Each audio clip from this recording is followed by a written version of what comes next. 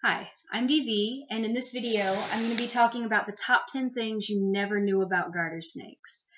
Now, as I mentioned in my other video, these are my absolute favorite animals to work with. They just have so much personality and so much energy. They're a joy to keep. Now, everyone's familiar with garter snakes, whether you've seen them in your backyard or on a hike in the woods. Everyone knows about these little guys. But what most people don't know is just how unique they are in the snake world. So I'm going to start at number 10 and work my way up to number 1, interesting facts about garters. So at number 10, if you've only ever seen these guys in the pet trade, you might not be aware that they're semi-aquatic. And what that means is that in the wild, you'll typically see them in and around large bodies of water. And this is because most of their prey, fish, tadpoles, frogs, salamanders and newts, that sort of thing, lives around those bodies of water as well. So they're really excellent swimmers, and they really love having an area of water where they can get in and swim around. So that's number 10. At number 9, these are the northernmost snakes in the Americas. Now, they do inhabit pretty much the entirety of the continental United States as well as Middle America. However, there are large populations in Canada. They've also been reported in Alaska, making them the only snake to ever be reported in Alaska. Now, the Alaska reports, those are few and far between. It's really difficult to tell if there's a stable garter population there, or if those were maybe just escaped pets or something.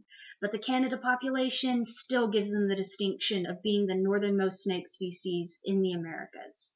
Now, in that same vein, at number 8, these are the only known snakes that can survive having a large portion of their body tissue frozen solid. Now, we know of several amphibian species that can do this, but these are the only snakes we know of that can. Now, there was a study done that showed that they can have up to 70% of their body tissue frozen and still thaw out and survive it. And this is a result of them being in such northern climates where they have to be able to survive really harsh winter conditions. But that's just pretty impressive to be able to have that much of their body frozen solid and come out of it fine. As far as that study goes, I don't know what unfortunate grad student got stuck sticking snakes in freezers for 6 years, but thanks for the knowledge, buddy. All right, so that brings us to number 7. These are the only known animals on the planet that are immune to fire newt toxins. Now, you've probably heard of the fire newt before. It's by far the most toxic amphibian in the United States. And it's one of the most potent toxins in the animal kingdom. And the only known animal that's immune to that toxin, other than the fire newt itself, is the garter snake. Now, you've probably seen the newts in the news at some point because every few years a human decides that they want to be the first person to eat a fire newt. And that never ends well for the human or the fire newt. So, don't eat fire newts, kids. It's just not a smart choice. But the garter's immunity to the fire newt, that comes from a really long and exciting evolutionary arms race, where the newts were constantly developing more potent toxins to try and keep from being eaten, and the predators, like the garters, were trying to develop a more adept way of handling those toxins. And in areas of the country where the garter and the newt populations overlap, the garters won that arms race. So, where you going, buddy? All right. The garter, like I said, the garters won that arms race. So that is only in parts of the country where the two species overlap. So if this guy were to eat a fire newt, he'd die from it. But garters in that area of the country can survive it perfectly fine. Which brings me to an interesting survival tip. If you are ever in a survival situation and you're looking for something to eat, you really kind of want to avoid predators like these guys that eat primarily amphibians, newts, that sort of thing, because the toxins in those animals can still hang out in the predator system for a while, and they're fine with it, but you won't be. So avoid that if you're in a survival situation. So that brings us to number 6. These are one of the only snake species that are known to not cannibalize. There is one species of garter that will cannibalize, and that's the wandering garter. But other than that, these guys will not cannibalize. And they're one of the only snake species that won't. Now, that's not to say that if you house them together, there can't be accidents. There have been incidents where, a fight would break out over food with one snake trying to take food out of another snake's mouth. and that can lead to an accidental cannibalization. So if you do house these guys together, just, I strongly encourage you to really closely monitor their feeding time to make sure nothing like that happens. So that brings us to number 5. These guys can cohabit with other species, and they're probably the only exotic animal I've ever seen where that's an accepted practice. Now, with the exception of wandering garters, any garter can cohabit with any other species of garter snake. If you are mixing species, you need to be absolutely sure that you don't have males and females in the tank together, because you do not want to make hybrids. However, if you have all male or all female tanks, you can mix any garter species in there, and they should be completely fine with it, because they all have the same basic care needs. I even know some people that for years have housed Decay brown snakes with garters, and Decay brown snakes are very closely related to garters and have pretty much exactly the same husbandry needs. So they're just a little bit smaller generally. So these guys can cohabit, which is really unique among snakes. Oh, you periscope in there, buddy? You're blind. I don't know what you're looking at. All right, so that brings us to number 4. These guys can store sperm. Now that's not unique to garter snakes, but it's still a really interesting fact. Most snakes can actually do this. But if they mate and conditions aren't right for a litter, like, the mother isn't healthy, there's a shortage of food, environmental conditions aren't right, they can actually store that sperm in their body for a pretty good period of time until conditions are right, and then they'll have a litter. And that's just amazing, because with a mammal, if the female is at the right point in her reproductive cycle and she mates, that's when you get a baby, not a year later when she would rather have a baby. So that's a pretty interesting fact about these guys. So that brings us to number 3. Garter snakes actually have a mild venom, as do most colubrid snakes. This venom is not at all medically significant to humans, so don't worry.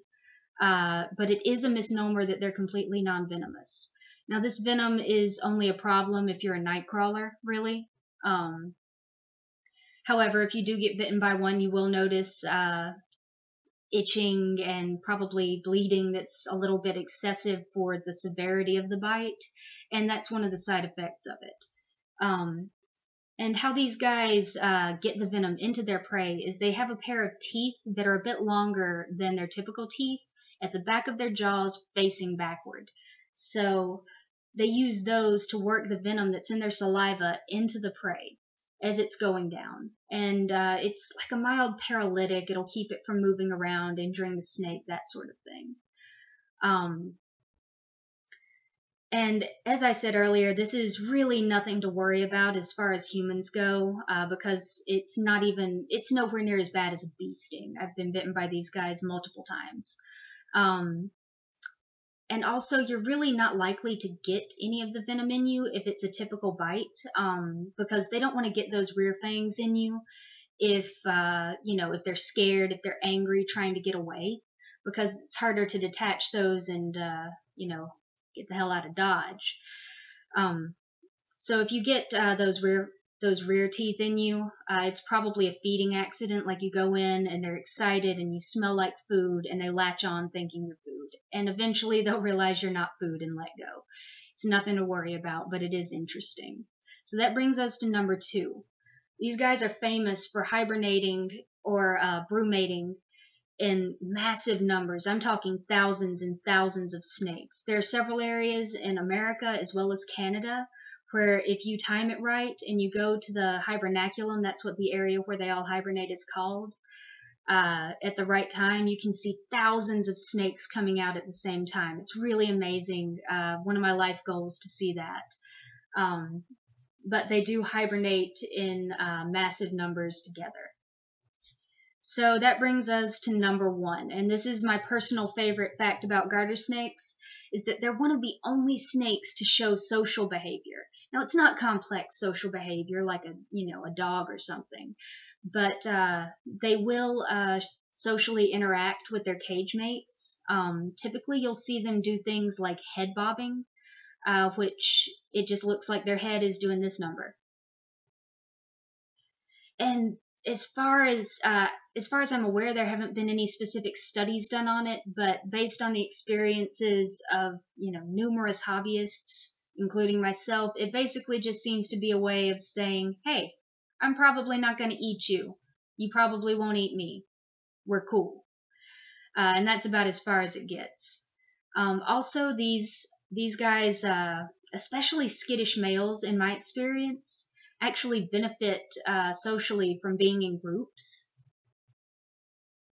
And this isn't, an emotional attachment or anything to their cage mates. It's just that they feel safer when there are more snakes around, because it means a predator is less likely to single them out and eat them. But I've noticed males that were completely unhandleable, incredibly skittish. They'd bite, they'd musk, they'd flip out, run to the other side of the tank anytime you got near.